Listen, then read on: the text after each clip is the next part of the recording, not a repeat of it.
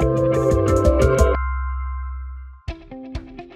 everyone, my name is Nate Taylor, and welcome to my course, Fundamentals of Functional Programming in JavaScript. I'm a software engineer at Aperture in Omaha, Nebraska. Have you ever tried to learn functional programming but ended up feeling like you weren't smart enough? Or you weren't sure where you'd actually use it? In this course, we're going to cover the basics of functional programming, and we'll do so using JavaScript. We'll take functional programming concepts and break them down so that they're easier to understand.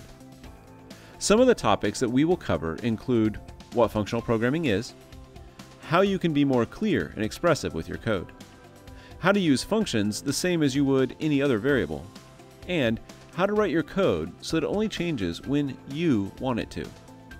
By the end of this course, you'll know the basic tenets of functional programming, as well as how you can write JavaScript in a functional style. Before beginning this course, you should be familiar with basic JavaScript syntax. I hope you'll join me on this journey to learn functional programming with the Fundamentals of Functional Programming in JavaScript course at Pluralsight.